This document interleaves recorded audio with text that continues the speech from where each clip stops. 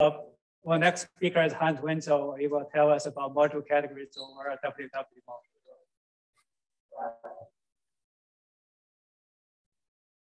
Module categories, namely for the WZW-Model model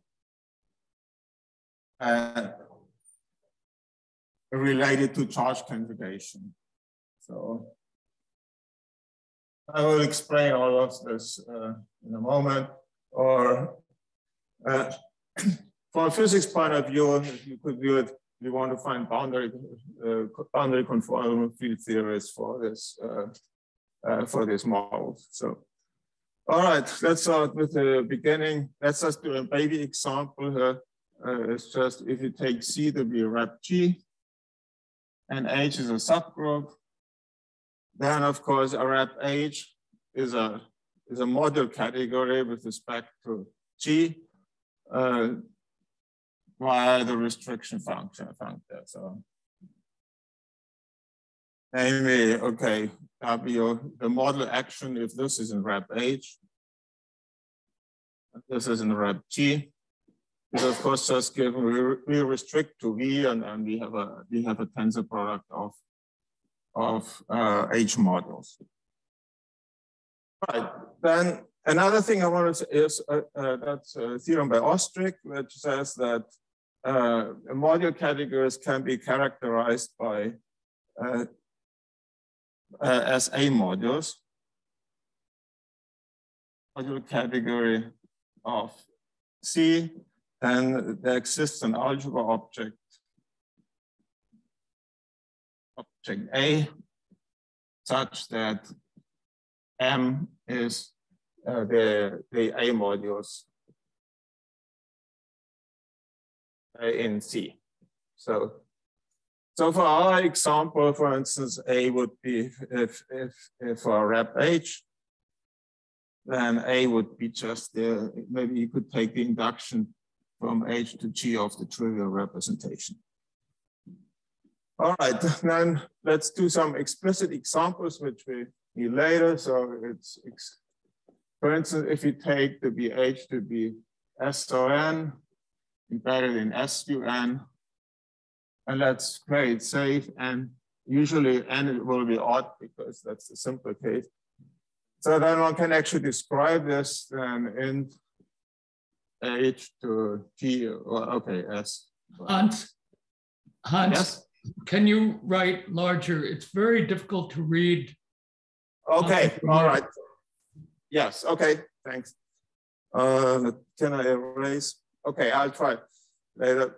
Okay, so H SON into SUN, then this can be described as a direct sum of lambda 1, lambda n minus 1, where 2 divides lambda I of x lambda. So there exists some combinatorial description how to do this. So if you induce out the trivial representation of SON to SUN, then this will be the direct sum of all highest weight modules which satisfy this condition.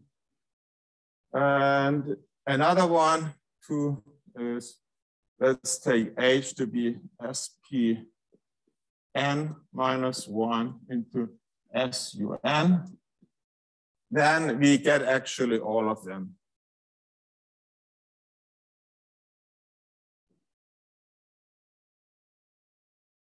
So there's no restriction.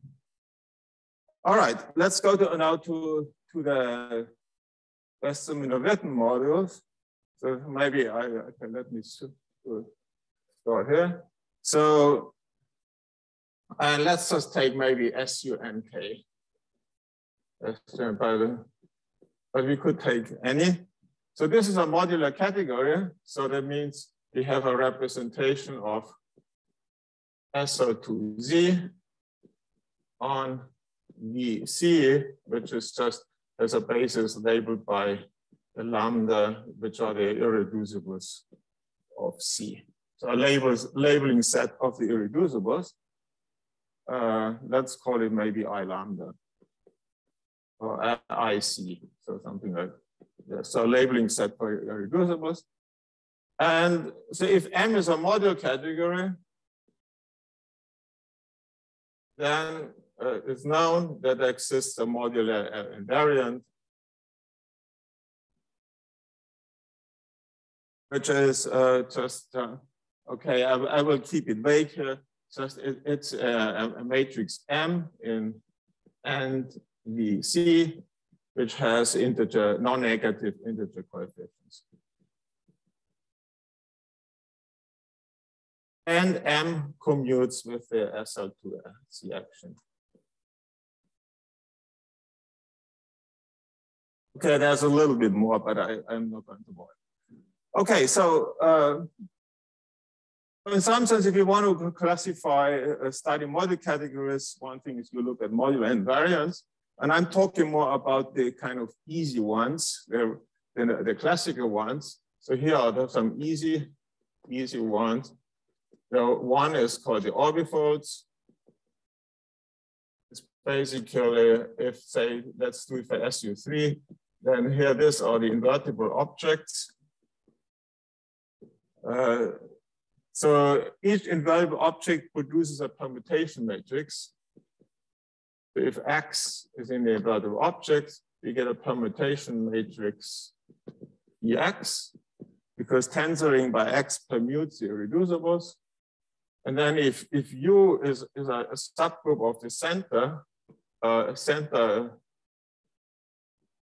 of SUN, then we get a modular invariant MU, which is just the sum of all the PX. And yeah.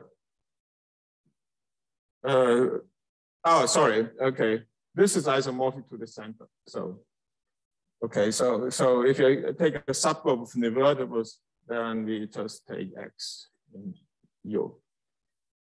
So these are sometimes the easy ones. Another one is it's usually called charge conjugation, which with C, which just maps X to X bar. So we again get from this a permutation matrix MU, which just is the corresponding permutation matrix. And then of course we can also multiply those together. So then we also get another one is just sorry, this is MC. I call this here MC. Yeah, we can MU times MC would be another one. And so in general, so we will get so we get here as many modular invariants as we have subgroups. And here for each subgroup, we get a second one from the charge conjugation. So we get 2 times the number of devices of n modular invariants. Okay, so now the point is we want to describe them, because so far this doesn't really say that much about the model categories. So now an explicit construction in the first case is, well, no, this has been known for a long time, so I'm not going to say much. So for the orbifolds, the algebra is essentially given to by the subgroup.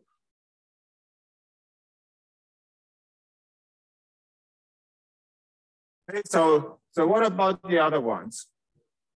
So one can actually, this has been explicitly calculated. So for the other ones, for the charge conjugation, explicitly calculated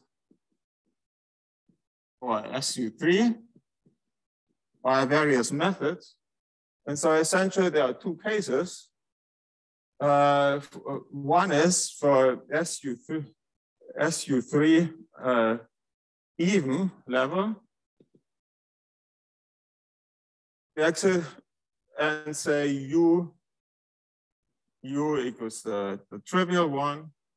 So these are just given by the algebra object is just given by the direct sum of all x lambda.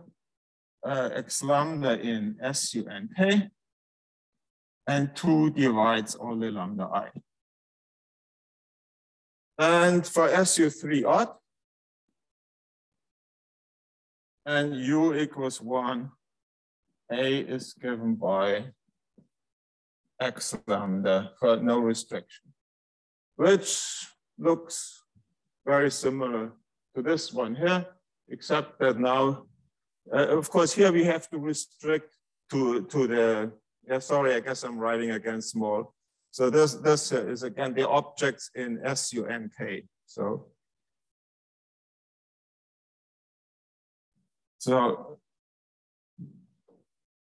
and for U equals, if U is equal to center, because the other one would be C mod 3, then it follows A consists of the same thing as before.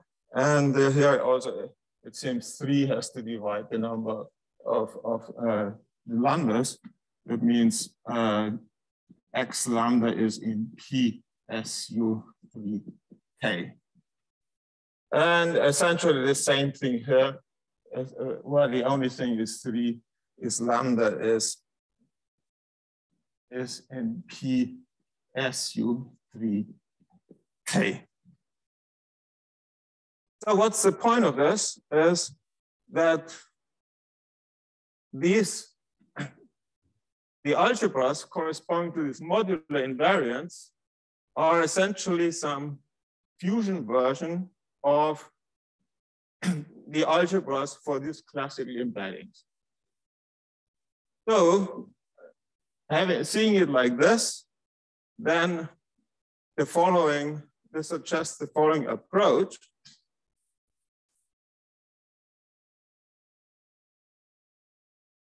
Try this also for the in general. I should say that this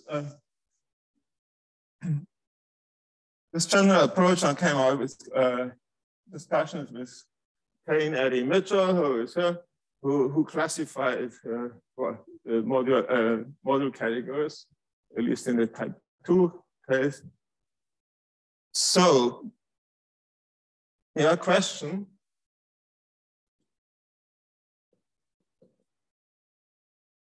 Can we describe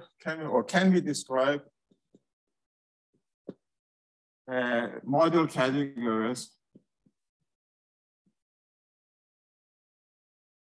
or SUNK, say, and later in general via suitable subgroups?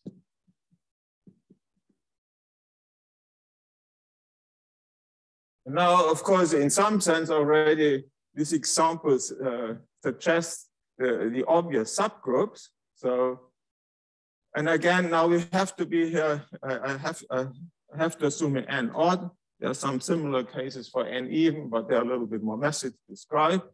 So, SUN K even. Of course, we take SON. SUN, and for SUNK K odd, we take SPN minus 1 into SUN. Now, this indeed works, at least. Well, not all cases have been fully proved, but so far we have the following cases.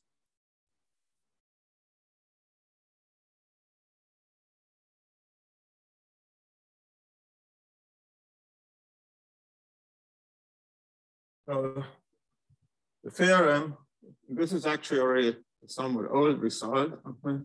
So this works for SON to SUN. So for K, for even level. And it's sort of, again, vague definition of almost proved, I think. I was hoping to be done with it for this talk, but it seems there is some nasty technicality.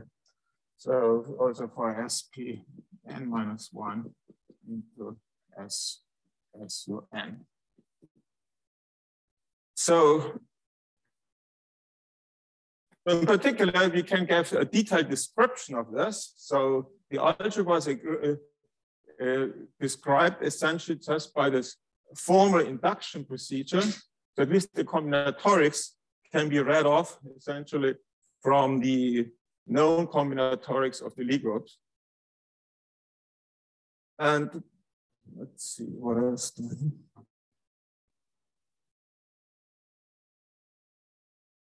So yeah, I don't think, I don't think I need to write down the combinatorics again.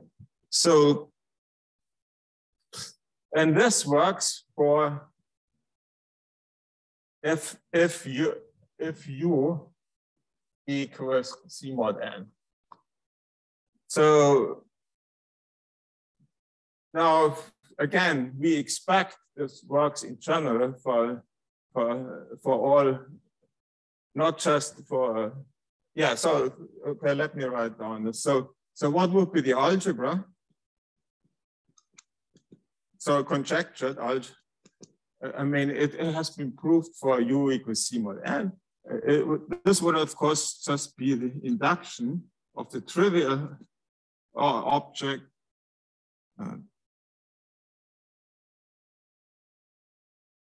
induction of, say, H K to S U N mod U K of the trivial one. So where here H is either SON or SPN minus 1, depending on the case. Now, all right, now I should perhaps also say here, this is just, HK is really just, I didn't really say exactly what HK would be in this case. It's so let me just say a little bit how this result is proved. So the idea of the proof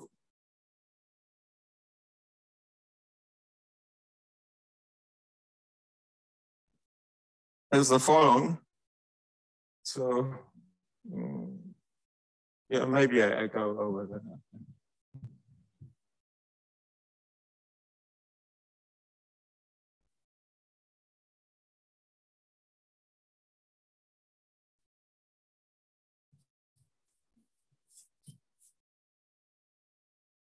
So we start out with a classical setting. So let's take V to be the vector representation. So then we look at an H is a subgroup of SUN. So again, H is one of those two guys. Then we consider N of V tensor N, SUN, which is contained in N H V tensor N. So now here, of course, this is known. This is generated by essentially a symmetric group. So this is generated by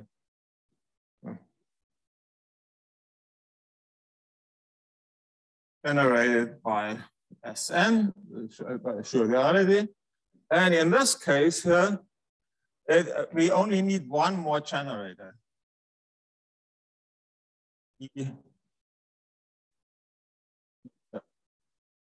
SN. So one more generator. The generator depends a little bit on the group here. So the first step is get a q-deformation.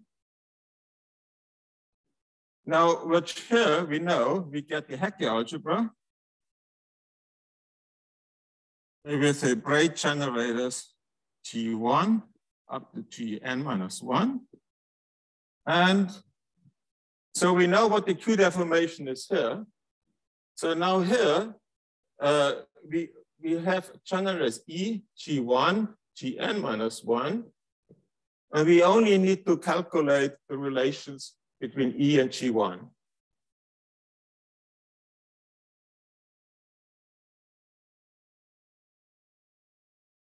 It turns out E will have to commute with the other guys. At least, well, E will commute will not commute at most with G2, again, depending on the case.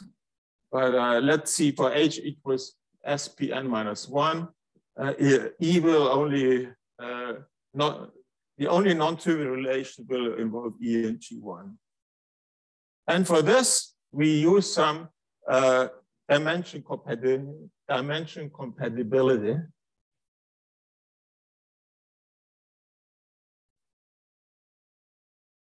Basically, it means what we want is the trace of E G1 is equal to trace E trace G1. So this gives us an equation, and which together with the braid relations will determine the relations.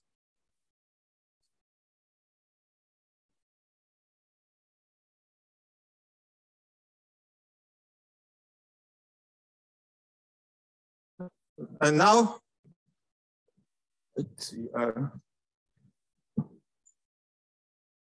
Okay. I think I have about 5 minutes. Right? Okay, good.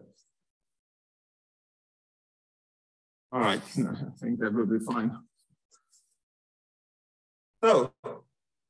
So essentially now, let's call this Hn, the Hecke algebra. Let's call this this algebra Dn. Then, of course, we have natural inclusion. So the module action that corresponds to embedding, say, Dn tensor Hm into here, which is the obvious embedding Dn plus m, which is pretty obvious just the way, I mean, it's obvious. I didn't write down the relations, but it's just, you just add, we add to this more braid generators. And that was the embedding. So, yeah, and then in order to get the module categories for the fusion category, now mod out negligible morphisms. Or for essentially, we have natural trace functions to this. We model out by annihilator ideals of these trace functions, and then you get module category of SUNK. Now, as I said, this has been done for this case already a while ago. For this one, at least the first part has been posted already. That means the Q deformation part, the algebras and relations have been defined. There seems to be some annoying little technicality things to prove this quotient construction. But I mean, I'm sure it's correct, but somehow the methods I've used so far don't seem to be pretty tedious. All right, and that's, yeah, no, I'm done. So, okay, maybe it's just the last thing. There exists more, so other cases. I already played around a little bit with the other case. So there's, for instance, the case that for such stuff is supposed to exist for all graph automorphisms. So for Dn, where here the subgroup is not surprisingly. So if this is Dn, then this would be, which corresponds to SO2n. Then you get SO2n minus 1. This would be the subgroup. And I think for triality, we have the C3 action. H would be G2. So there are already various tests. I mean, I have already run various tests about this thing. So it seems so far everything indicates that this should work for these guys too. Okay, so I think I leave it with that.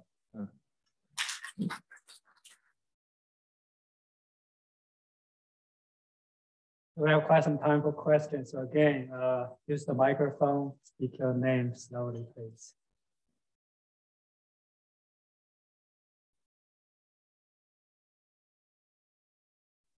But I have a quick question. Oh, go ahead. Yeah. So the original motivation for this was to construct subvectors. And so this has been proved, like in this case, subvectors have been constructed, the indices have been constructed. So you can think of this as a quantum version of the embedding of S O n to S O n. So in the classical limit, the index will go to infinity. But I mean, I have explicit formulas for the index, which is,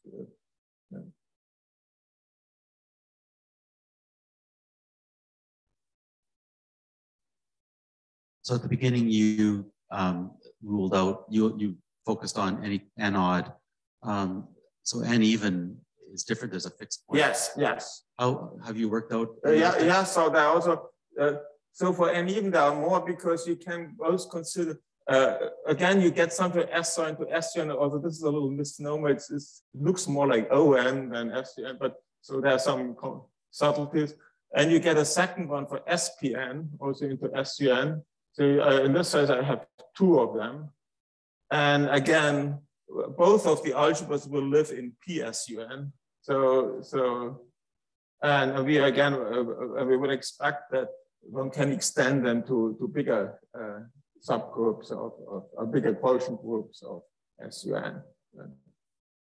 Yes, I mean, I think Cain and I, we talked about it. So I think we can find such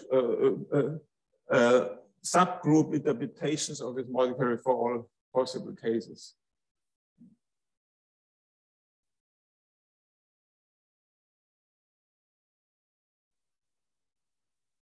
Well, I'll ask more actually. Suppose you take SU2, embedded SU1 using the n-dimensional representation. SU2 and SN. In most cases, this does not work. Okay. And like for instance, maybe one more thing, which is say originally when I did this thing, then David Jordan told me, oh, you know, what you constructed, like this deformation construction, can be realized by something called co-ideal subalgebras, which Gay Ladstein and other people have defined co-ideal subalgebras of the quantum group. And so I thought for a while, okay, yeah, of course you can't expect this to work for any subgroup. But I said, you know, quantum symmetric spaces that should work. And I wasted quite a bit of time trying it for say SUR cross SUN minus R, and I didn't go anywhere. And of course, if I had actually learned a little bit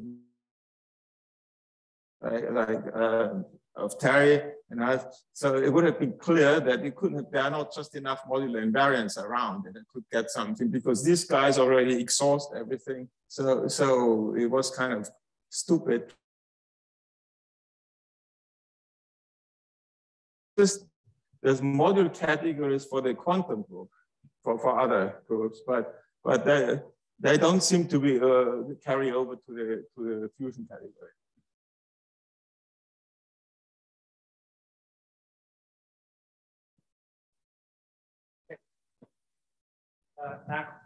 Again. Thank you.